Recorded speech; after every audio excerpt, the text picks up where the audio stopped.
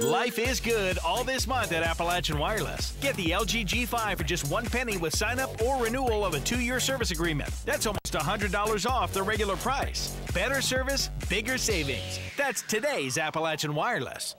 If you were looking to step back in time Tuesday night, you couldn't do much better than Prestonsburg Elementary School, where students brought history to life with the American History Wax Museum. You might find Abraham Lincoln sharing an aisle with Robert E. Lee and a pair of faces from even more recent history. Teachers say the project has been one students not only learn from, but enjoy as well. We've been doing this for quite a while. The students take a historical figure that they're interested in. They do the research on it.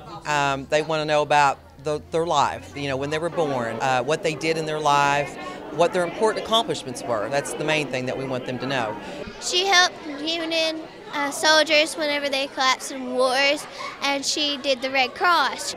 I figured out that he battled down here at Middle Creek, Kentucky, and that he only was the second shortest term of president in the United States.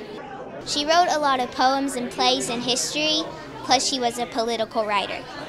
Well, she inspired me because she loves animals and I love animals too. She was famous for helping chimpanzees in their survival life. Teachers say the Wax Museum is a big hit with the kids and that it fosters learning, not only for the participating students, but for the younger kids who get to see it as well. They'll tell you they're a little nervous, but they really love it. And they remember it. And then when the other students come from the other grades, these kids have said this so many times that they know it by heart, and they actually listen to them. So then they learn. The American History Wax Museum is an annual occurrence at Prestonsburg Elementary School, and this year it even had the side benefit of uniting bitter political rivals. Reporting from Prestonsburg for EKB News, I'm Jackson Latta.